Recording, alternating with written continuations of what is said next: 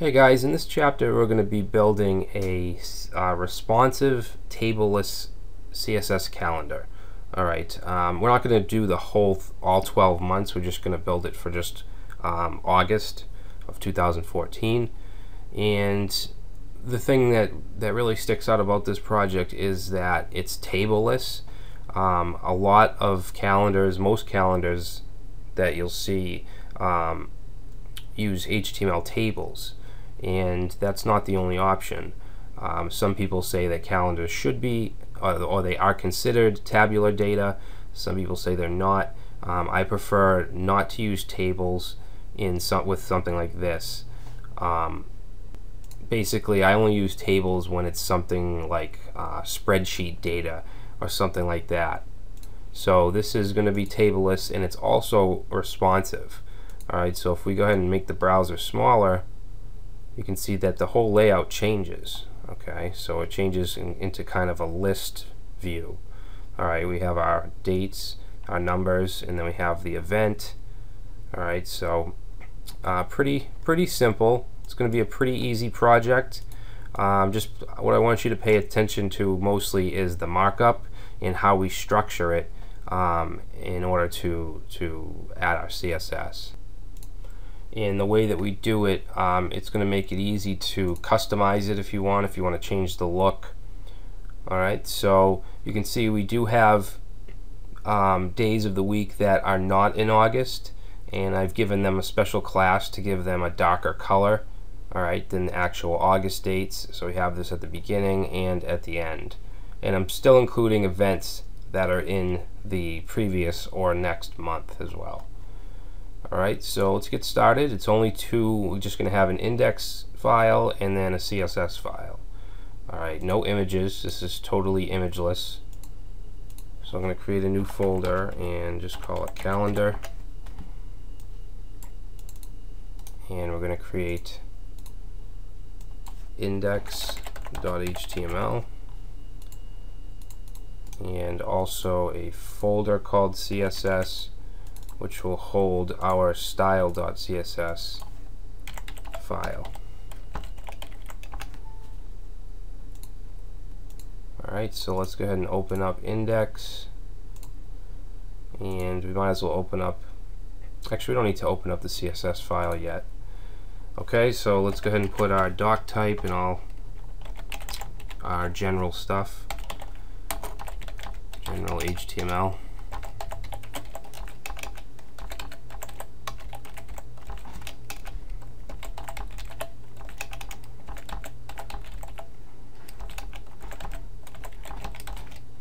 Alright, so let's go ahead and put a title. I'm just going to put August 2014, and feel free to add on to this project and go ahead and do all the months if you want. So that's the title. It's going to be responsive, so we need our viewport tag. Okay, so name is going to be viewport, content width is equal to device width, and we'll have an initial scale of 1.0. Actually just 1. Alright, now let's go ahead and link our style sheet.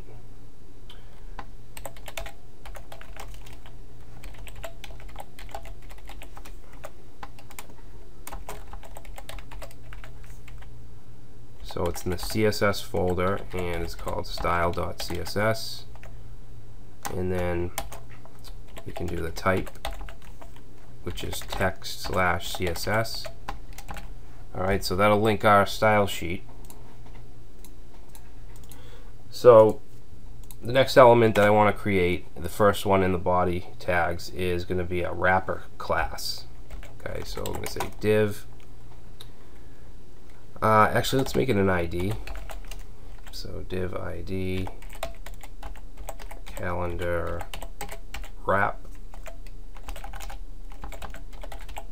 And let me just do a little comment here. Okay, and then inside of that, if we look at our HTML page, we just have a header with an H1. So let's say header and H1, which is going to say August 2014. Okay, so that's all we need for our header. Next, I want to create a div with the ID of calendar.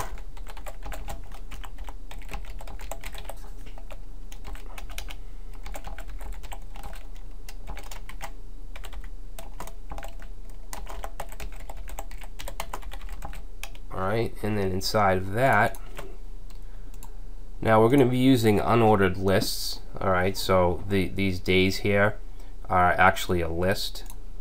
So let's go ahead and create that. We have a UL tag, and I'm going to give this UL a class of weekdays. Okay, and then we're just going to do the days of the week. Let me copy this.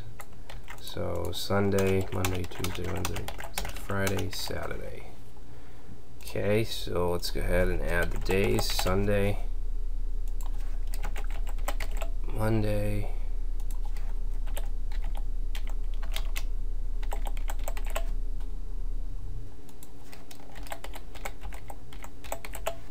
Wednesday, Thursday, Friday, and Saturday. Okay, so that's our weekdays. Now we're going to create another unordered list, UL, and it's going to have the class of days.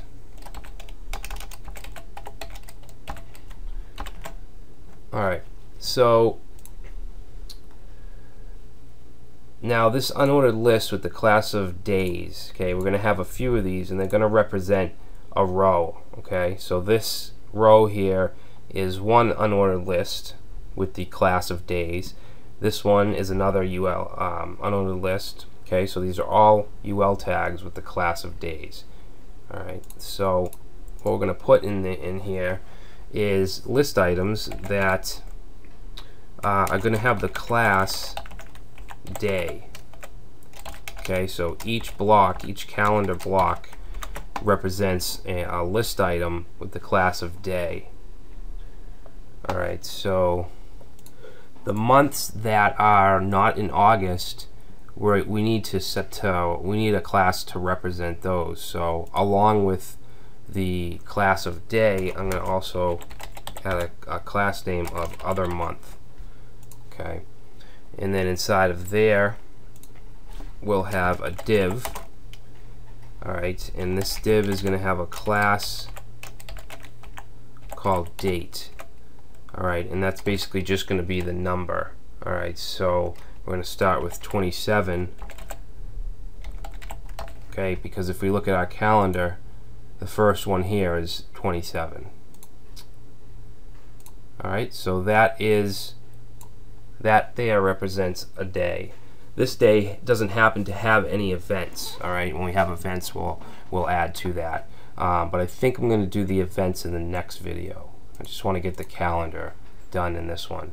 All right, so let's see what we have. We have 1, 2, 3, 4, 5 other day classes.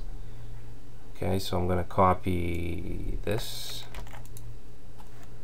2, 3, 4, 5. Okay, and we just need to change these numbers. 28, 29, 30, and 31. Alright, so next we need 2 more for this week. Alright, but these 2 aren't going to have the class other month. Okay, so this will be 1, 2. Okay, so that represents a week. Okay, now we need another unordered list with the class of days. Okay, now for this, we want to get rid of these other month classes.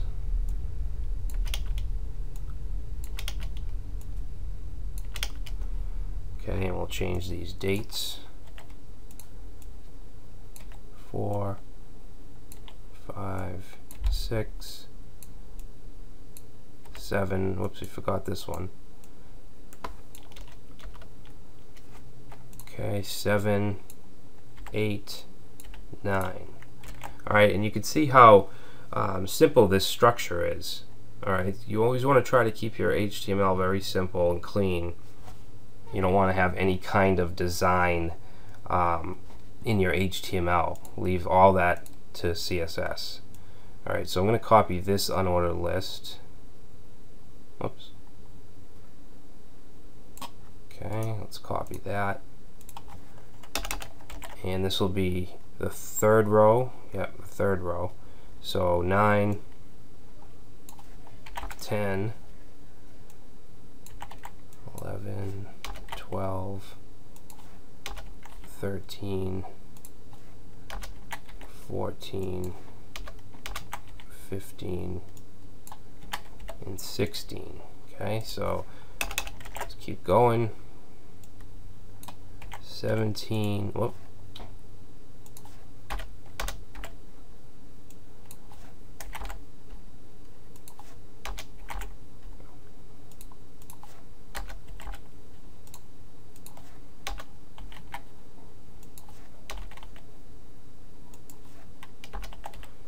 Okay, so that goes up to the 23rd. Let's take a look at what's going on here. Okay, so it goes to 23rd, right? So now we get 2 more rows, this one and this one. So let's see, 23, 24, 5,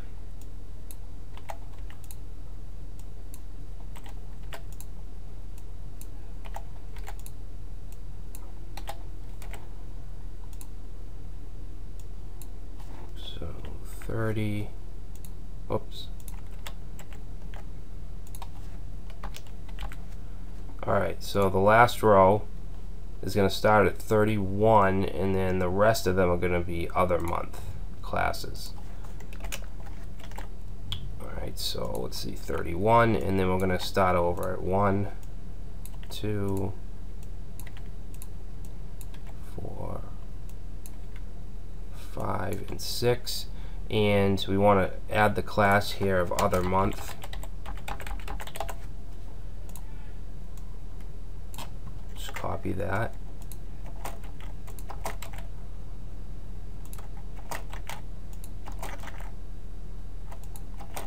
Alright, so let's go ahead and save it, and we can take a look at it.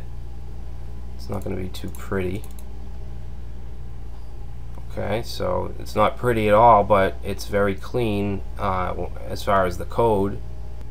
So basically I'm going to stop here, and then in the next video we will add the actual event content.